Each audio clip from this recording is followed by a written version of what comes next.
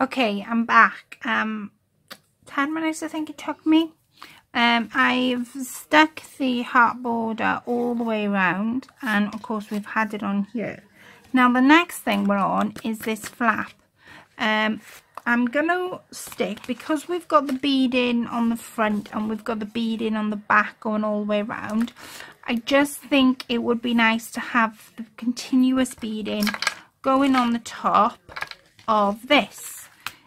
So all I'm going to do, just for the time being at the minute, because I've got something planned for that middle bit, I need to move this up so you guys can see what I'm doing.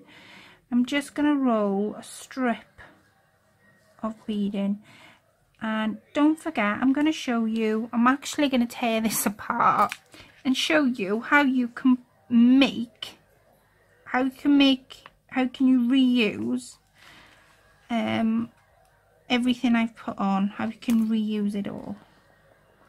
Because it's all good well me saying, oh yeah, you can reuse it, and then me not show you. I just think that's just as important. So I'm going to stick the bead in there. Now there's a few like places I want to stick the bead in, such as just here and just there, and there's a few there. Right, that's all I'm going to do on the beading section.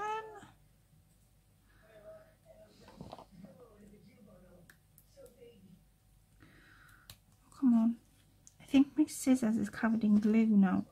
Does anybody know? Oh, now I've seen it on somebody's channel and I don't know what it's called, which is why I'm asking. Sorry guys, I'm offering. Of the, you can buy stuff to put on your scissors that will get the glue and the you know, if you're using double-sided tape, you know, the sticky bit of that tape, you can get that off your scissors. But there's a certain type of project that you can buy. I can't for love nor money remember what it's called. So if you guys can remember, I'd really appreciate you telling me what it's called, because my scissors tend to get covered in quite a lot of glue. See, my little dog now, she's gone from crying at me to wanting to play with her to barking outside and waking the street up. Right, okay, so I'll show you what we've got so far. So this is what we've got so far. We've done all the beading, we've done some of the flat backs. I am going to put 2 here, and then this middle bit I'm going to do something with in a second. I've also, when you open it up, I've put a heart border all the way around to make it pretty. So to finish this little envelope off, I'm going to put the flat backs. I wish my dog would stop barking.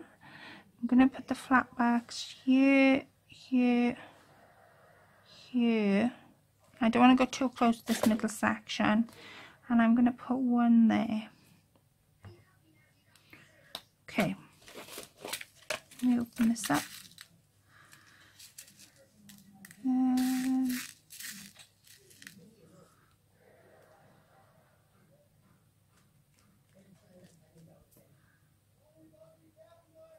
There's one there.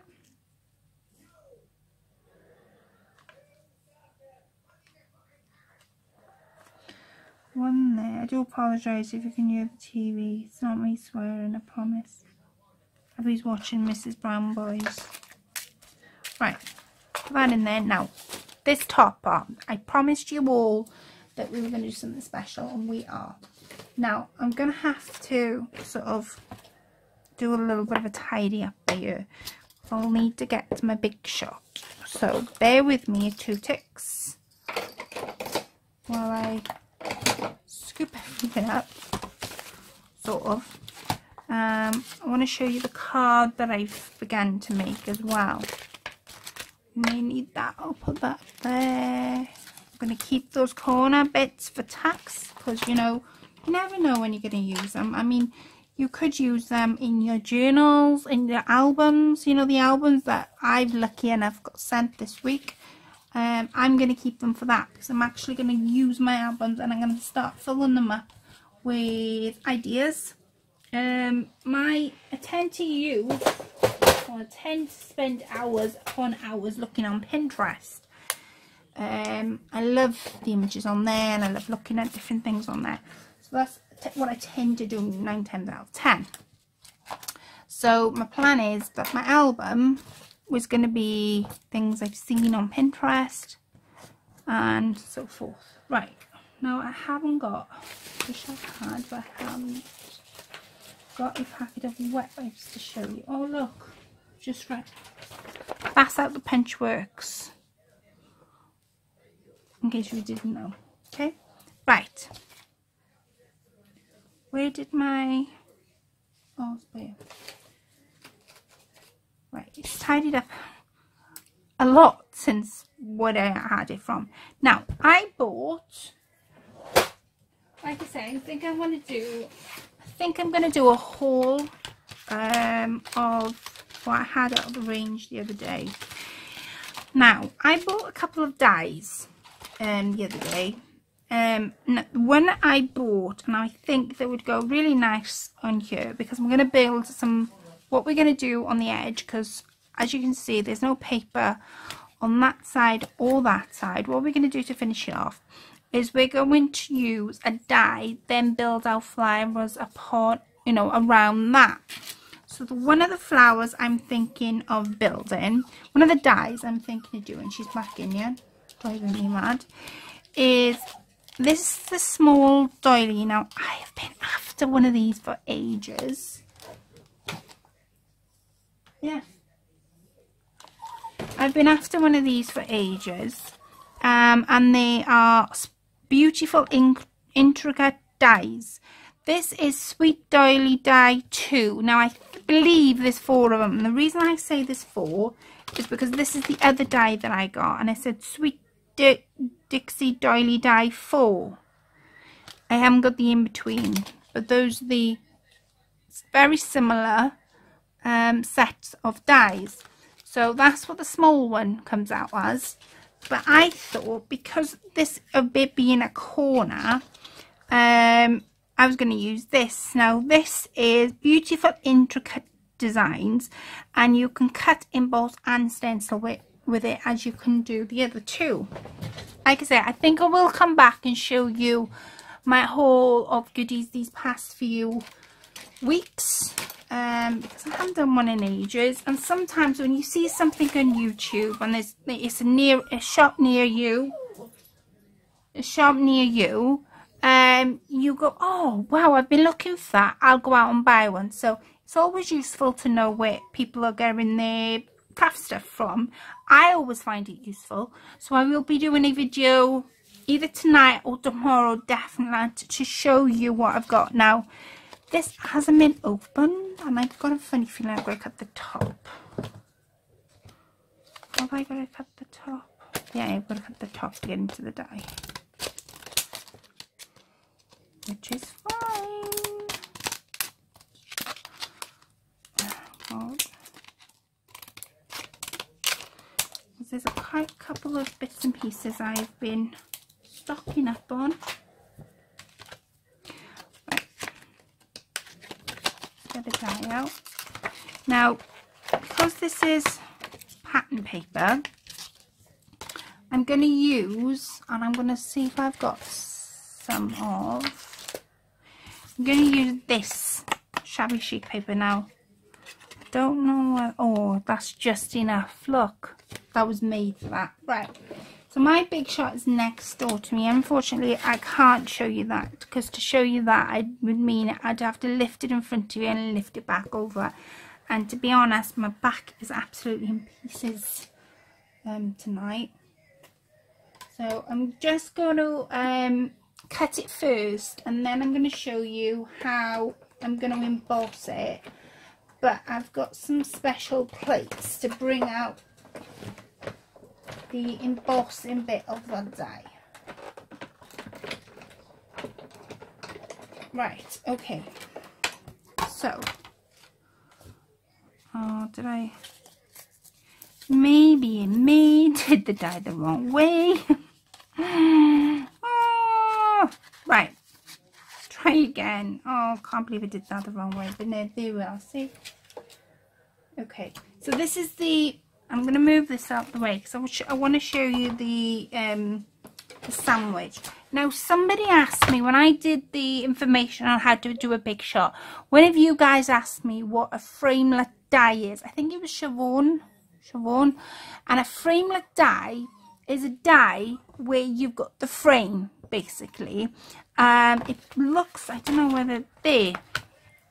That's a framelit die where you've got the frame of something. A triplets die is a die that gives you the dimension. So you cut each piece out and then you would attach each piece either by like a piece of elastic or string or something, and then it would give you the dimension. So it would either twirl or it would give you the dimension of the page. So that's what a triplets die is. Sometimes you would find cards that have triplet dies on them in the card shop. They are quite expensive, but that's what a triplet die is. A framelit die is that. It's a die that's in the shape of a frame. So that could be your oval, your round, your square, your rectangle.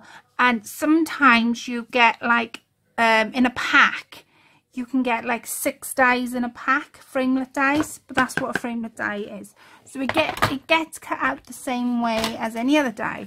So basically, I do have, now, right, this is basically what I have. I had a plate that says my non-cutting mat, and as you can see, I've clearly cut into it. Purely by mistake, but that is what happens when you tend to use the same plate over and over and over again, and it tends to buckle in the middle. Now, I've come across a way of making them straight, but I want to test it on my plates first before I sort of say about it. And I watched a video, and this woman was saying, oh, in order to put the plates down, you stick them in the oven and you put the casserole dish on top. And oh my days, I was like, really?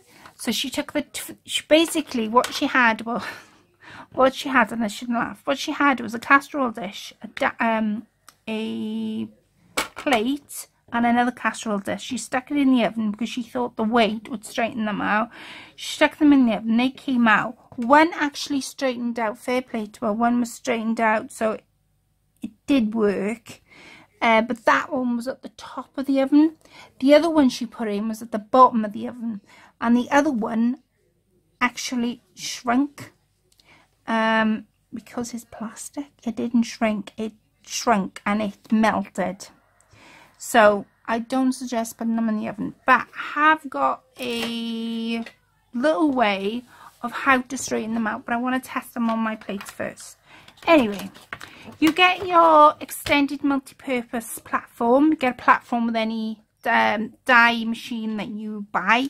I'm actually using a Big Shot, a Sizzix Big Shot. It came out, I don't think it was last year before, it's the new one out anyway. I know I have seen the miniature ones that sits on the table. That's my next on my list. Anyway, you put a plate down. Now this plate I've marked B on one side and A on the other. And the reason I've done that is when I put it through the machine and it's laying that way and it comes out, I flick the plate over and I do it again and I keep flicking them, and then that reminds me I have flicked them. So if A's facing up when I go through it, the next time I want to put it in, I need the B to face up, so it doesn't buckle as much. So let me show you the buckled one. This is the buckled one, and this is the straight one. That would be the best way to show you. And that's because I put A on one side and B on the other, and I'm sort of continuously turning them. So that goes on there. Your piece of paper, card, whatever you're using goes on there. I'm sort of still want to cut felt out and material out and real thin pieces of wood. That's one of my ideas that's going to go in my album. That's what I want to do. And then I've got another plate exactly like these, which I've marked with my non-cutting mat. And then that reminds me that I will only ever have one plate that's got the lines in them. But as you can see, when I've put it through the machine, I've had the die facing up, which means when it cuts through paper, it leaves an indentation on the plate. So if you have it facing down, you will only ever have one plate with the indentations in. So I'll let you know that. So that's going to go in like that now into my machine. And I haven't got an automatic ones, although they look awesome. I've actually got a little handle on the right hand side, which I turn, and I don't know whether you can hear the crinkling noises, but I love listening to them. And then that means the piece that I've put in is actually cut. So let's see what we got. Now I actually want to emboss this piece. So there's my piece that's cut, and I'm not going to take it out of there. I'm going to actually leave it in there, though there is a bit there that's in the way. Right, so I'm going to leave it in there like so. And then I take my silicone mat and my knock knock. It's not called a knock knock, it's called, oh god, what's it called? It is called this, if anybody's wondering. It's called an impressions pad. Now, it's the same as your plate. It does exactly the same thing as your plate. Some people call it a knock knock. Basically, what that means is when you knock on it, it does knock.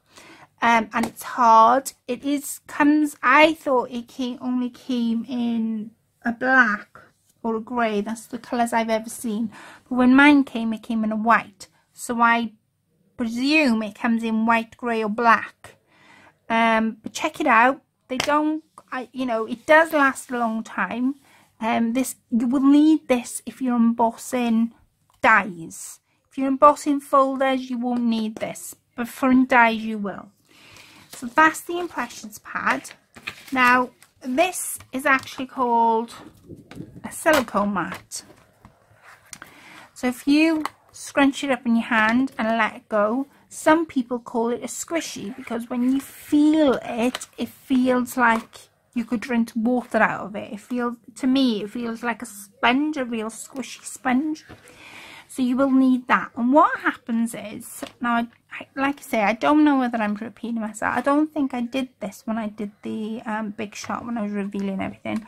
What happens is, when you put your machine through, when you put this through the machine, right, so you've got your, I'm trying to think now, you've got, I'm so tired, I can't think. So I'm going to go to my platform, because my platform will tell me. So in our platform, it'll tell me what I need in what order.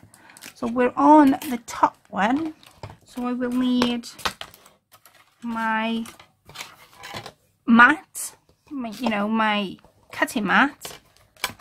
I will need the die and the paper facing up. Leave the paper in the die, because that will help you, because when you take the paper out, as you know, bits and pieces might fall out, and then you got the trouble then of placing it exactly back in the way that it came. You're better off just leaving it in.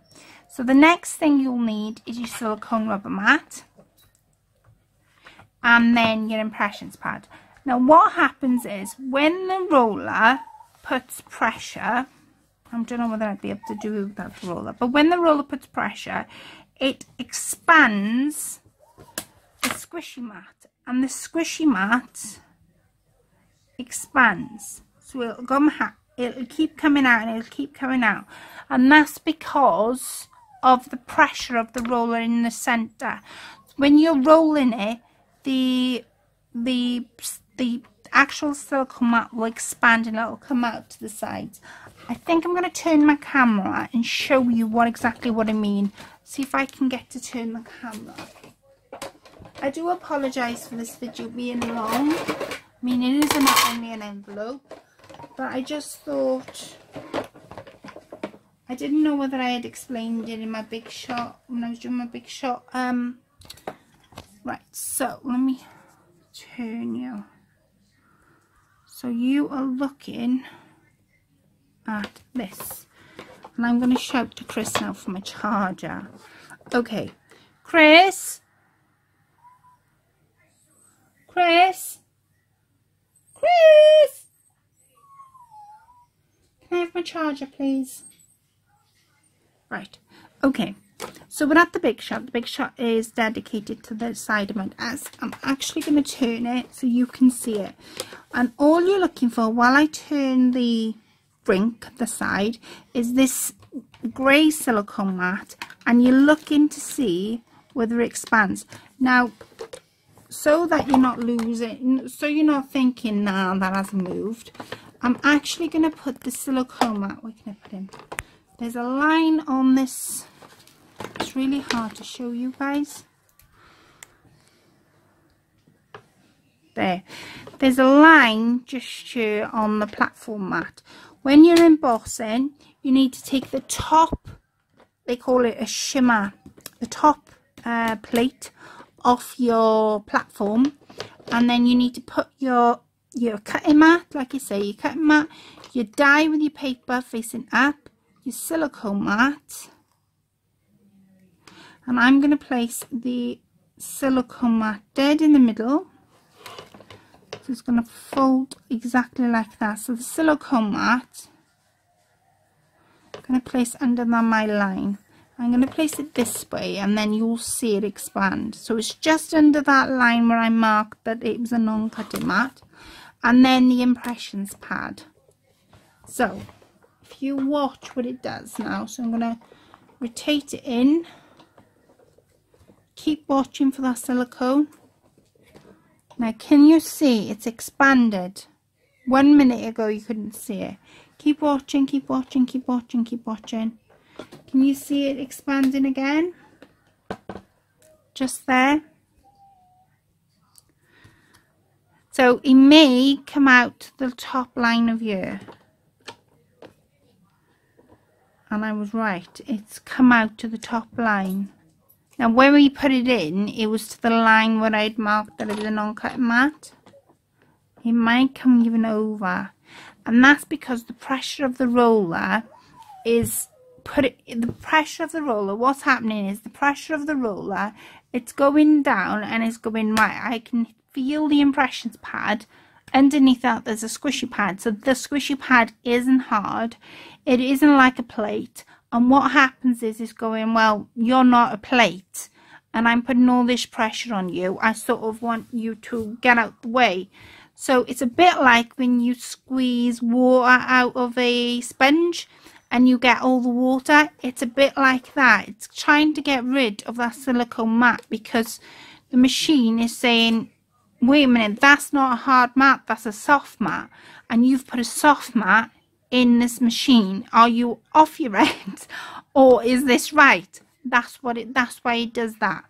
It doesn't affect the actual die itself. I'm going to rotate it the other way, and you'll notice now that the silicone mat is going to get smaller and smaller and smaller until it's actually underneath this impressions pad. Watch, now it's underneath the impressions pad. Now my die is actually finished. So I'm going to turn you this way and up, and we're going to bring it out.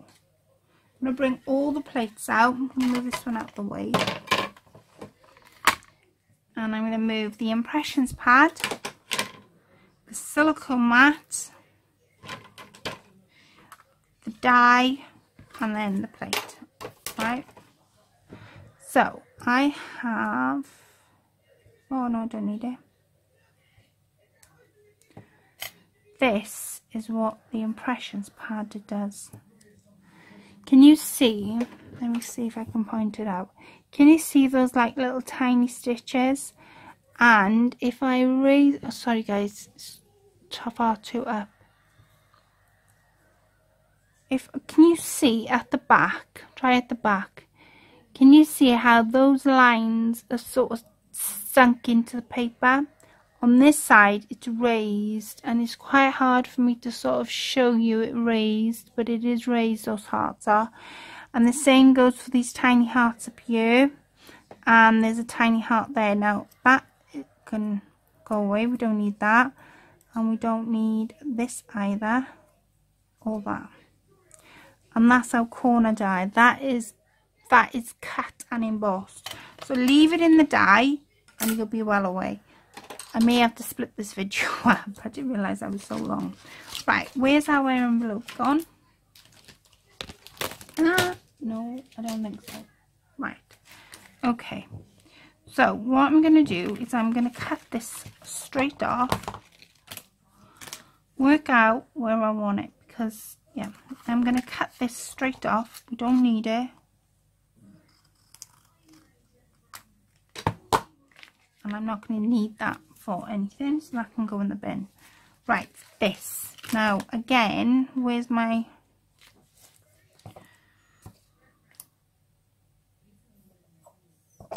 There's some of that. And I'm going to use... Let's just use a bit of scrap of this.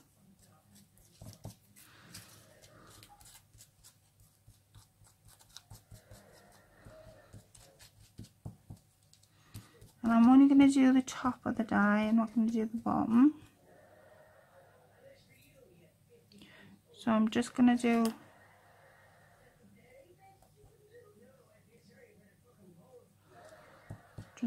the top. Right, turn this around. Like I said, I do apologise for this being long. And I'm going to leave half of the die hanging.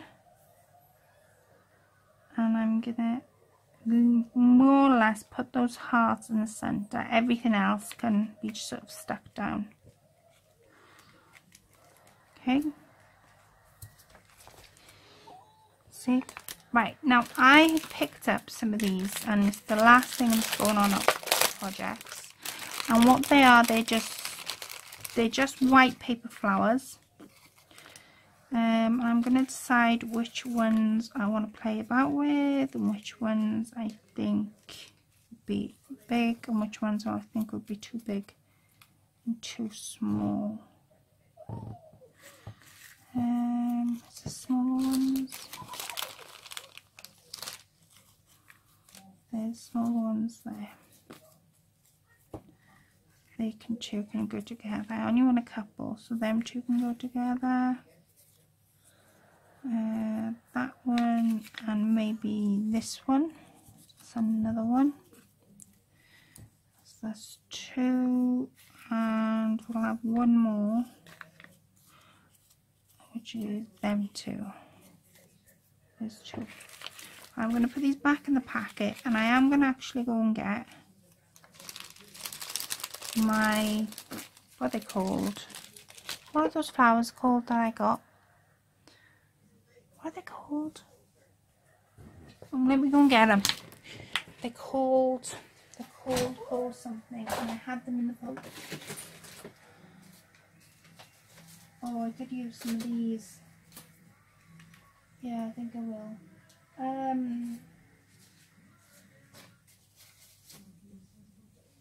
That'd be too big. They may be too big. I'm trying to think what they're called, and why can't I think what they're called?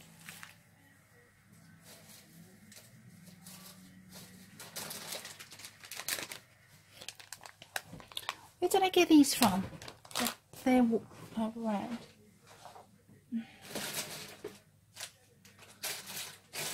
Oh, it's so annoying. Why can't I think what they're called? I've just been shopping there recently.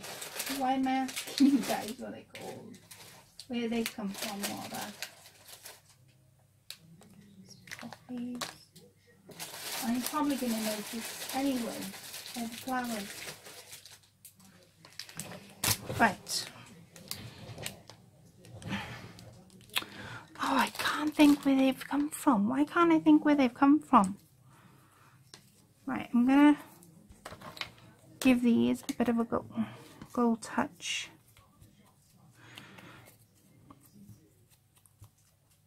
Craft. No, I can't think, my mind's gone blank. They do a load of really nice pretty flowers. You're probably screaming at me now going, Glad they're gold! And I can't think for love nor money what they're called. Where I've got them from. Oh. It's gonna bug me. It's gonna bug me.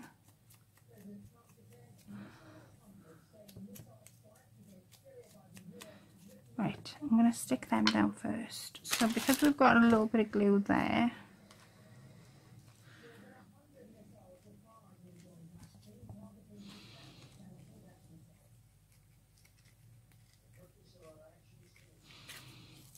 and cut these down. Where's my little scissors gone? I can't think, and I do apologise. My mind's gone blank. Oops.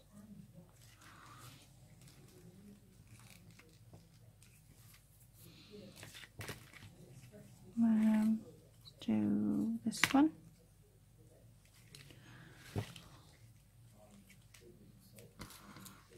Oh, I can't craft. Wild Orchid Crafts. That's where I had them from.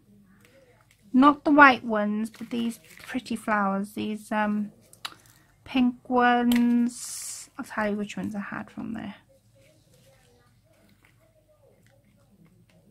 Fine. Right, so I'm going to put another 2 on each side, and I'm going to put 1 rose as well. Yeah, Wild Orchid Crafts, that's where I had them from. Maybe I get a bit lost there.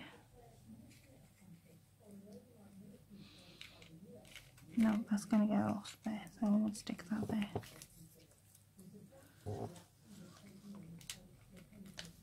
Right, if I cut these,